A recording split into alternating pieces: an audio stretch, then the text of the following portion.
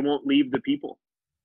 And those people are always like, if you got people who are going to pull you down, you don't got to hate them. You don't got to be mad at them. I got a lot of people who I love very much and who I like very much who don't have a place in my life because How they're so? toxic. What do you mean that? It's- Uh, I got no personal problem with them. I got no okay. personal problem with it, but their philosophy of how they live their life Mm-hmm. is going to drag me down. You know what I'm saying? Yeah. I got people, and this is less than that. I'm 43 now. I just turned 42. Or I think I'm 43. Yeah, I turned 43.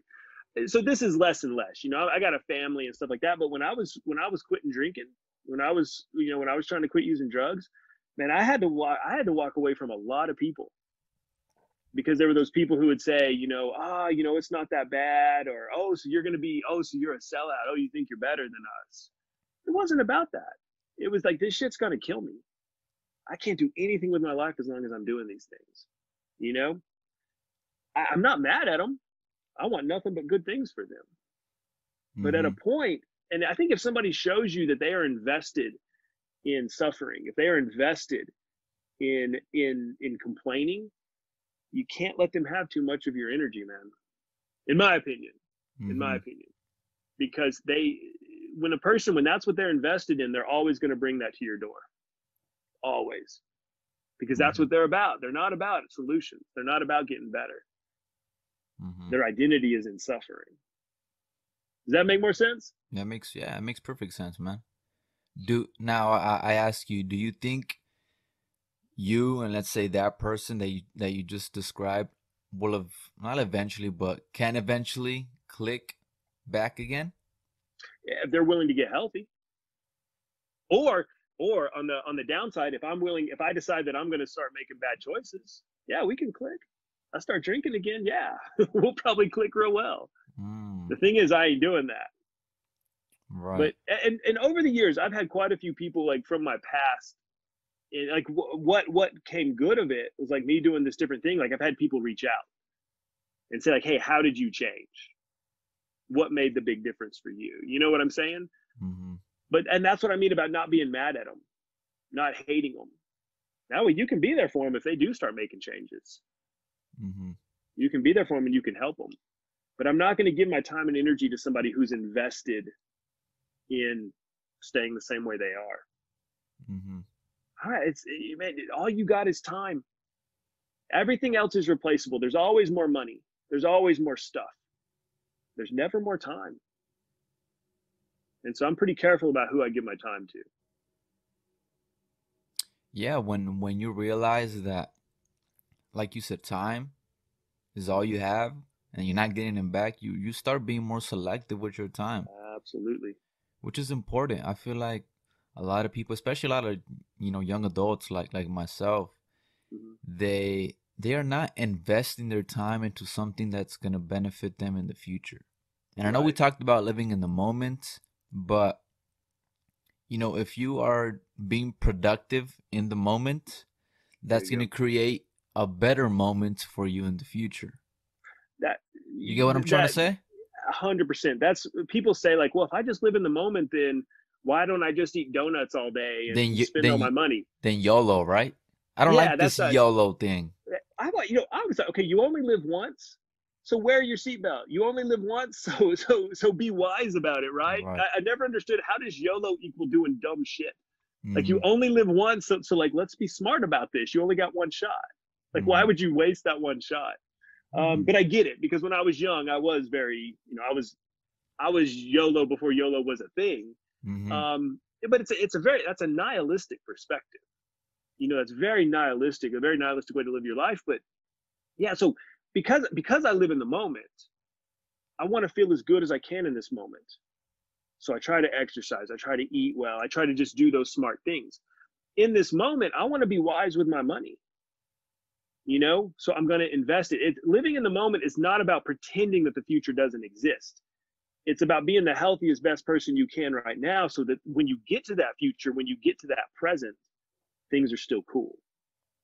You know what I'm saying? Mhm. But it's like, well, this is the only moment, so I'm just going to start drinking whiskey right now.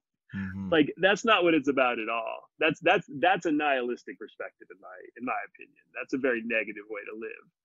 Mm-hmm. And the other thing too I find is that when you're doing right in the moment, you don't have the desire for those unhealthy things. You know, I don't have the desire for all the dumb shit I used to do.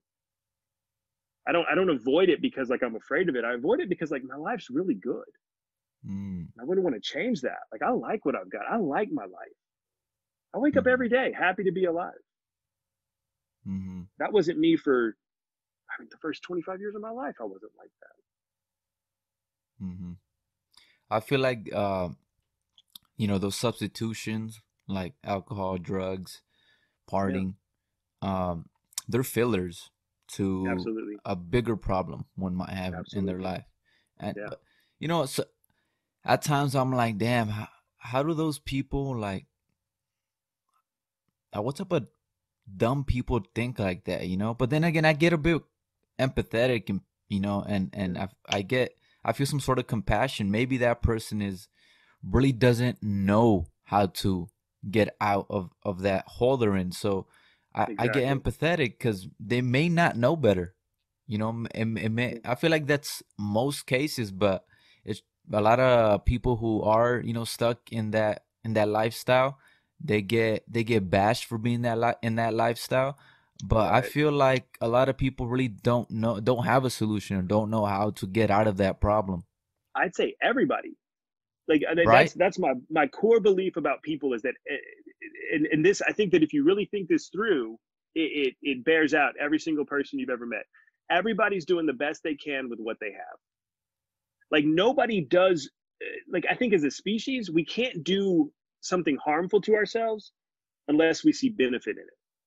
Like there has to be we can't take an action if we don't see a benefit of some Mm-hmm. kind. Now, like so when I was drinking all the time, when I was, you know, when I was you know just getting high and using drugs and just living the life, like that had a benefit for me. People who never were in it, they'd say things like, "Well, that doesn't do you any good." Yes, it does me good.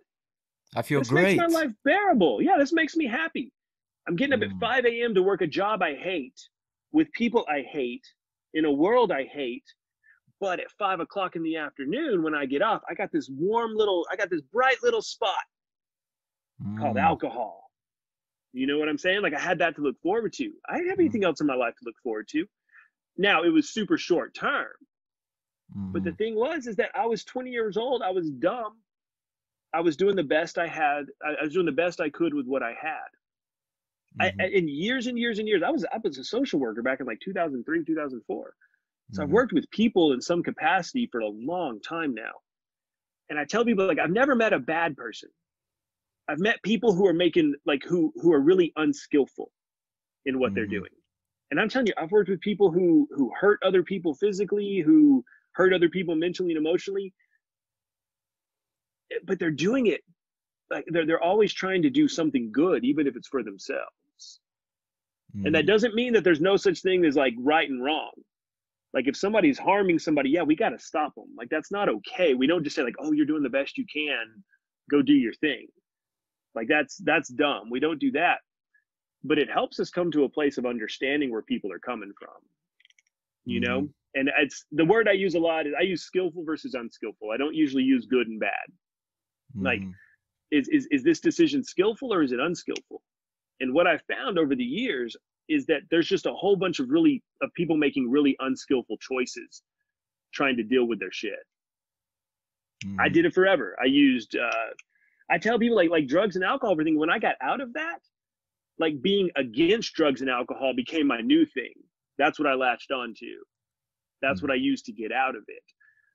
But then that became like its own belief system and that put blinders on me to where I was judgmental of people who drank and who did drugs. You know what I'm saying? mhm, It's that middle ground you talked about, that middle path. mhm, You know, it's but I think when we can recognize that everybody's doing the best they can with what they have, it makes empathy easy. It makes compassion easy. But it still keeps that space for us to go to them and say, hey, like these choices are not going to get you where you want to be. What can we do about it? Let's find something more skillful instead of screw you for drinking. mhm. It sure is a process, huh? Yeah, It's not something you could do overnight. That's for sure. it's all a process. Yeah, man. I feel like people are a product of their environment, you know? I feel like a lot Mm-hmm. of people 100%. don't know any better because they never saw any better, Right. you know, and We can't know what we don't know, you exactly. know? And, culture and family and the people around us and what we see on TV, like that kind of programs us in reality. It tells Mhm. us what's normal and what's right. Mhm. And that's hard to see through.